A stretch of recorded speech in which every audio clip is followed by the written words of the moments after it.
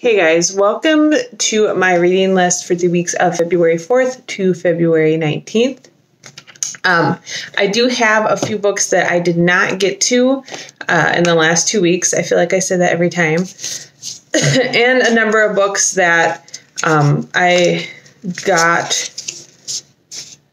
that I'm going to read there from my to-be-read pile. But most of these are electronic books, so I'll do the books that I didn't get to last week first. And I'm doing this actually kind of early in the week before, so I'm assuming I'm going to get through reading Obsidio and The Astonishing Color of After and The Golden Yarn in the last 4 days of the week. And then I will have these ones left over that I'm not going to get to, but we'll plan on reading the next 2 weeks. That's The Night Realm by Annette Marie, which is the first book in the Spellweaver series. In the Night Garden by, this is the first book in the Orphan's Tales duology by Catherynne and Valente.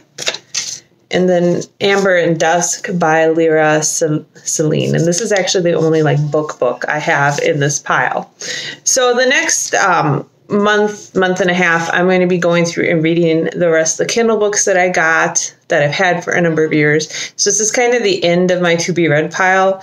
I kind of focused on my physical books first because it was nice to get those cleaned out, and now I'm trying to clean out my Kindle of stuff. So all of these are ones that are on my to-be-read pile that I'm going to read in the next couple weeks.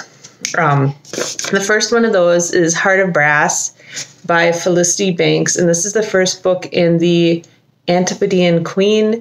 It's a steampunk series that's supposed to be pretty good. So I'll be reading that in the next couple weeks. This one is a really old one I got for Kindle for free a long time ago, and it's the first book in the H&M Investigation series, Hunted by the Others by Jess Haines. This is an urban fantasy, typical investigative urban fantasy with vampires and stuff. I actually haven't read it because I hadn't heard it was very good, and I'm kind of trending out of urban fantasies now. I'm kind of sick of them. So I have this feeling this one might not be a do not finish for me, but I'm going to go and start it and see if I am drawn into the story. The next one we have is actually a novella by Brandon Sanderson called Firstborn. I've read most of Sanderson's books. I have not started reading the Stormlight Archives yet because, I don't know, I'm going to try to read The Way of Kings in the next couple months and get caught up in that. But I've read almost all his other stuff. He is starting a new series called Skyward Anywhere, so I'll probably try to read that when it comes out. But this is actually a science fiction novella that he wrote. I got it, again, really cheap for Kindle a long time ago and just never read it, so I plan on reading that in the next couple weeks. I think it's 40 pages long, so it's pretty short, but it should be fun. This is another really old one I got for 99 cents on Kindle a number of years ago, and this is Shadowmagic by John Lenahan.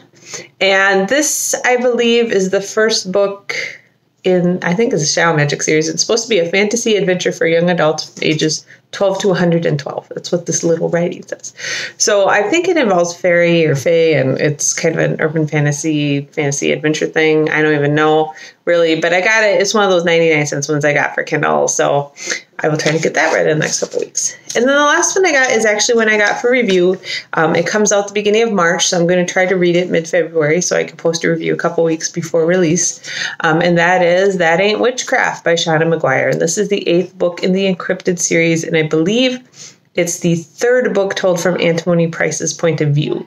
I haven't been liking her as much as Verity, but they've still been really good urban fantasy novels that are funny and have a lot of action in them. So this is one of the few urban fantasy series I am still reading. So that's what I have on my plate to read in the next couple weeks. So, those 2, 3, 4, 5, 6, 7, 8. So there's 8 books on the list. There's another graphic novel I'm going to be getting called And Then Everything Went Wrong, and that is the 4th or 5th book in the High-Low graphic novel series, which is a middle grade graphic novel series that me and my son have been reading together. It's actually supposed to come today, but I don't know if it will because we're having some winter weather problems in Minnesota.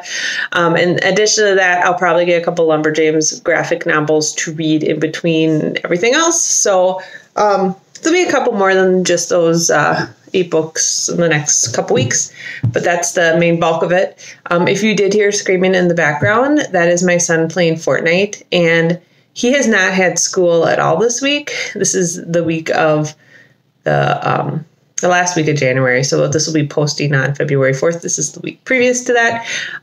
His school has been closed. Monday it was for snow. Tuesday, Wednesday, Thursday is closed for cold weather. So right now the temperatures in the morning have been -30 and the wind chill has been -60. It was actually bad enough today that a lot of places are closed. The Postal Service is not delivering mail. I believe FedEx is not delivering packages today. I was told by my work, and basically most of the 3M company was told to work from home if possible and not come in. It's bad. Like, we have frost forming on the inside of our windows. That happens when the humidity is higher in the house than it is inside, and it's super, super cold outside. So, I don't know what to say. I could talk about it for a while because it's super unpleasant. Like yesterday, I did go into work and I had lab work to do, so I had to go in, and I was walking to my car, which is maybe a 1 or 2 minute walk. It's not like super long, but it's not super short either. And like, you know, the inside, your nose hairs freeze when you breathe. Your cheeks go instantly numb. Like, you can feel you're starting to get frostbite like on your cheeks and nose. So you're like trying to cover everything and just leave your eyes open. And that was a pretty short walk. And then everything is just cold. Like, your toes go numb instantly when you go outside, even though I'm wearing fleece lined boots with thick socks and a coat and huge mittens and everything else. So very, very cold. We are going to be at a hockey tournament this weekend. I'm not doing a stacking shelves because of that. I actually didn't get more. I only got 1 book, so I'll save it for next week.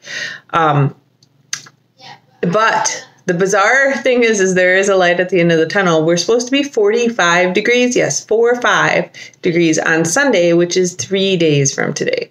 So if you do the math, we're at -60-degree wind chills, but we're supposed to be 45 degrees by Sunday. So that is a 110-degree Fahrenheit change in temperature.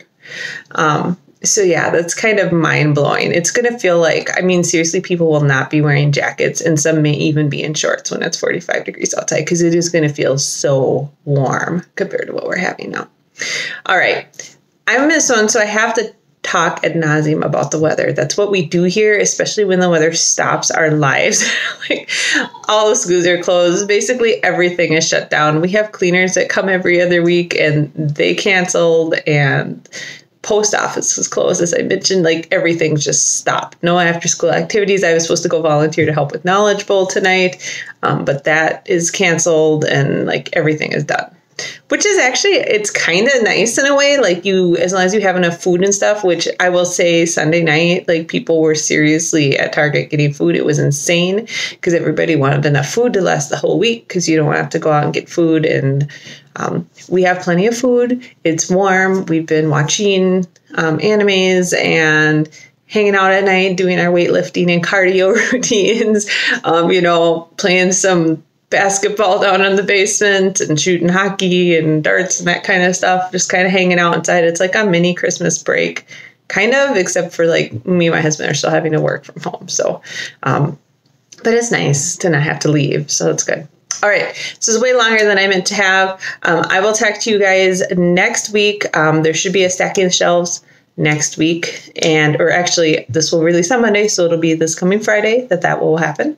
I hope you guys got a lot of great books, and I will talk to you later this week. Bye.